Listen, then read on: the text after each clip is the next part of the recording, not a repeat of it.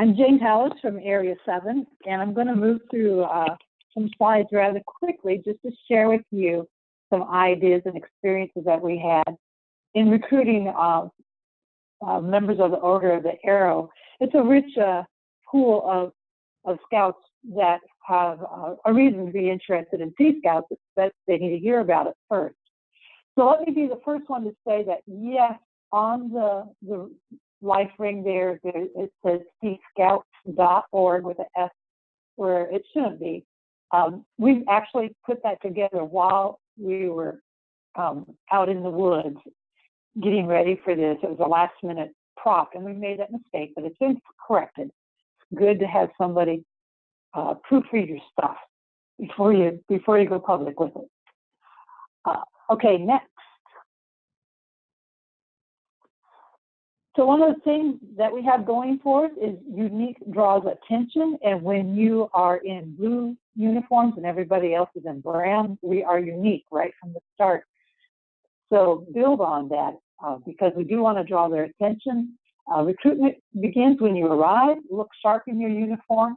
Use the bosun pipes to assemble your scouts. Even if you only have one scout with you and they're standing next to you, blowing a bosun pipe is another way of getting attention, and most people associate that sound with something nautical. So it kind of gives them a heads up and they'll start turning and looking your way. Carry some Sea Scout business cards with you. Be ready to hand them out, and then be prepared. Have a script or talking points, really, for any scouts that are with you to use while they're talking to the other scouts that are at the OA conclave. Make sure you have a sign-up sheet to capture some names and contact information, and then have a plan for follow-up, and I'll talk more about that in a little bit. Next.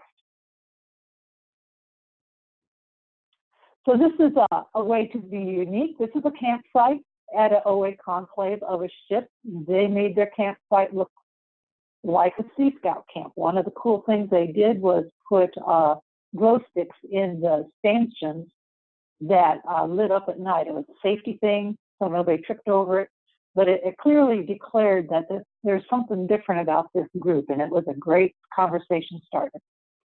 Next. This is one of the things that we had at our booth. It was a photo opportunity booth. You want something that's going to be big and bold and stands up above the crowd. And so we made a backdrop out of some very cheap vinyl from Party City. Made it 7 feet tall. We figured nobody's going to be taller than that. We made this on a PVC frame. We had the two panels overlapped, but not, and everything was using duct tape, and we had overlapping panels with places for the wind to escape because there was a breeze, and it just would have been a constant problem without that escape flap. And then do put a URL and on a backdrop so that it's in every photo, and spell it correctly. Next. So we put up the sign. It said, grab a prop, strike a pose. And as scouts walked by, we would hand them a prop and invite them to come in, and we would say, got a cell phone? We'll take a picture for you. And so we did. We had many, many people respond positively to that. It became one of the most fun events. We had a line of scouts waiting to come and strike a pose and get a photo taken. Next. So we gathered props. Popular things were hats, which you can buy those at novelty places or places that sell costumes.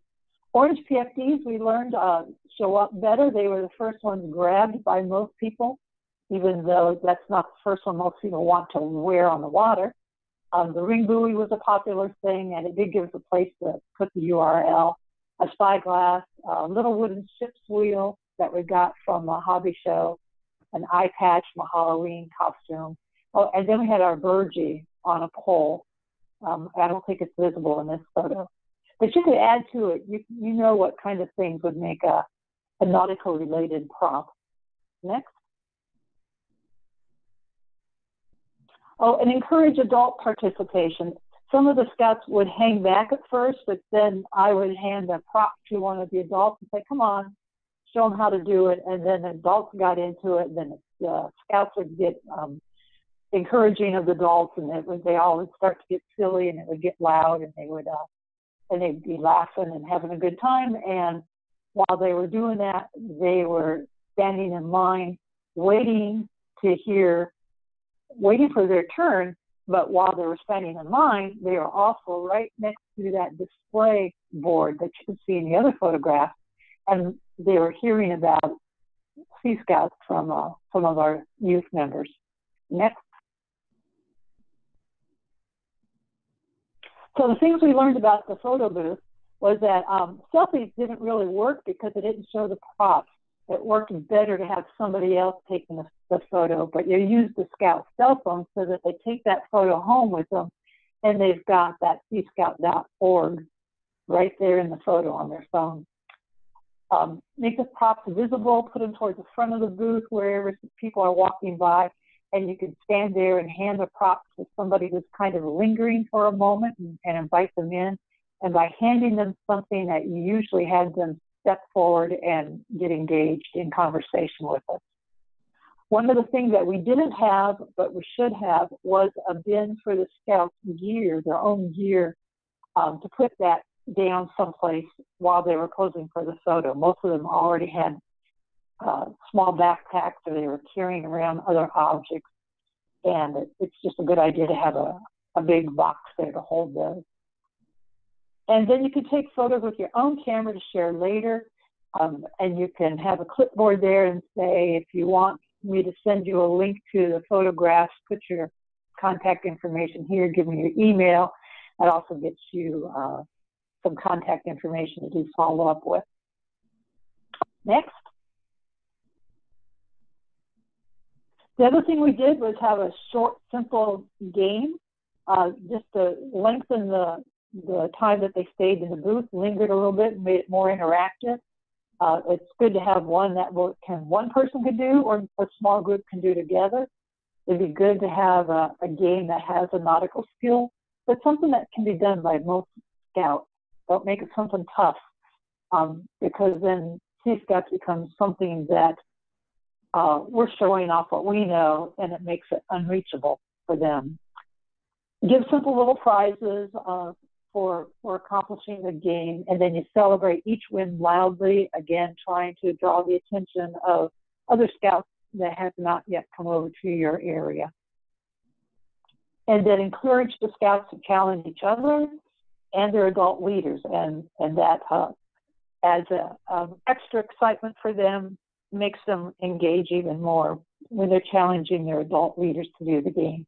And there's a number of simple games you can do with this. Here's one we used most recently. Next slide.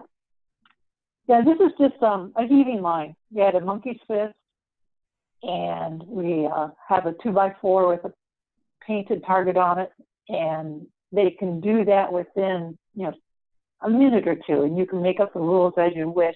It's something everybody could do, but while they're doing it, you can talk to them about heaving lines, what new heaving lines, what throw bags are as relates to heaving lines. Gives you a chance to talk about some nautical lore. Next. Your display table, place it where they can see it while they're waiting in line to be either in the game or on the photo booth.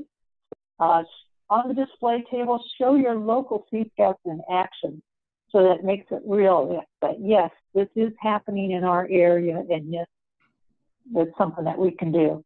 Have information on there for all different ages, youth and adults. Again, collect your contact info on a clipboard, and have a Sea Scout ready to answer questions that they may have, or to approach them even if they don't have questions, and just offer them information. Next. Here's a closer look at our display board. I won't go into great depth in it here, but you can see on the far right, we've got some of the high adventure things, the Eagle, Scuba, the Coke Cup. And then right above that on that far right, we have a service project because we wanted to connect with them in a way that was familiar to them. So yeah, we do service projects too. Next. And here's where we showed things that they probably don't do or don't associate with scouting. So this is one of our ships, ship number 3 in Swansboro, where they do surfing. And one of the things I wish I'd put on here was the name of the council, because I was surprised how many scouts would see the name of a town and not know if that was anywhere near them. But if they had seen the name of the council, then they could connect with it. So in the future, we'll have the ship name, the name of the town, and the name of the council. Next. Here's another one just showing a local group in a local area that's accessible to them and a skill that they could do that's not too unfamiliar. Next. More local scouts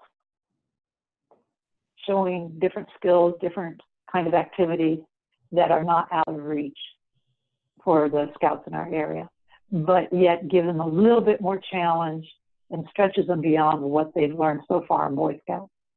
Next.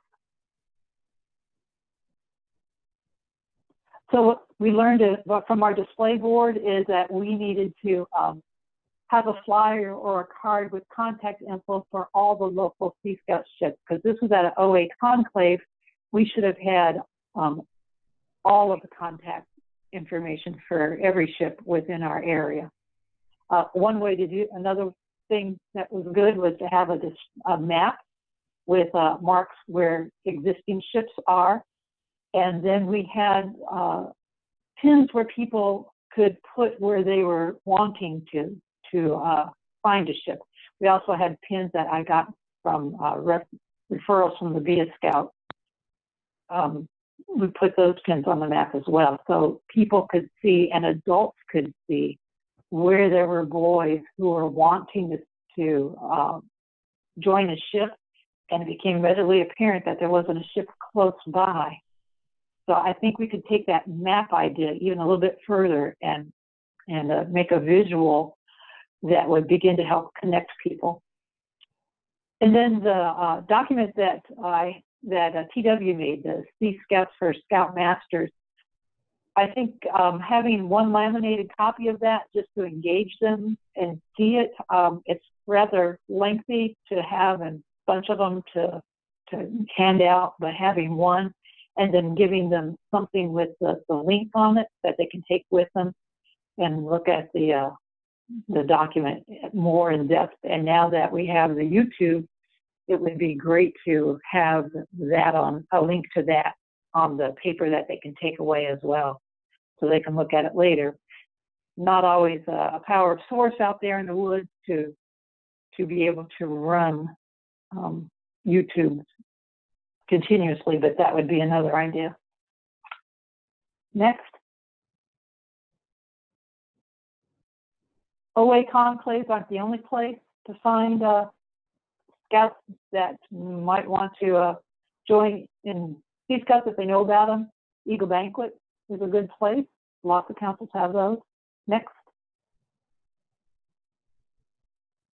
University of Scouting, we always put up a display there, plus we have a college of Sea Scouting within our University of Scouting for both adults and youth as teachers and learners. Next. Flag ceremonies whenever you can. Get visibility. Next. And reach down to the younger scouts. Yeah, they're too young to join Sea Scouts, but I've known Cub Scouts who have made getting Eagle their goal. Why not have joining Sea Scouts become their goal? They can't make it their goal if they don't hear about it. So seek some opportunities to work with the younger scouts as well. Next. So focus on the unique to get attention, show that Sea Scouts is doable, whatever it takes for your area. Give some resources that they can take with them so they can learn more.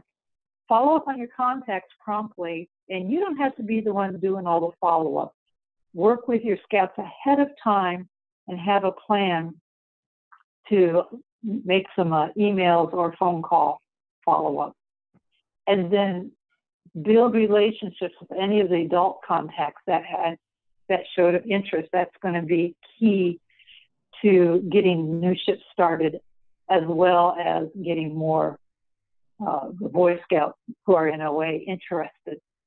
And it goes without saying that now that we, as Sea Scouts, are eligible for OA, that it's important to wear your OA flap on your uniform, pocket flap. We actually have one designed for our Sea Scouts in our area. And so having the pocket flap and the OA sash on top of a Sea Scout uniform is another one of those unique things that make people look and ask questions. And that's a great opportunity to have conversations.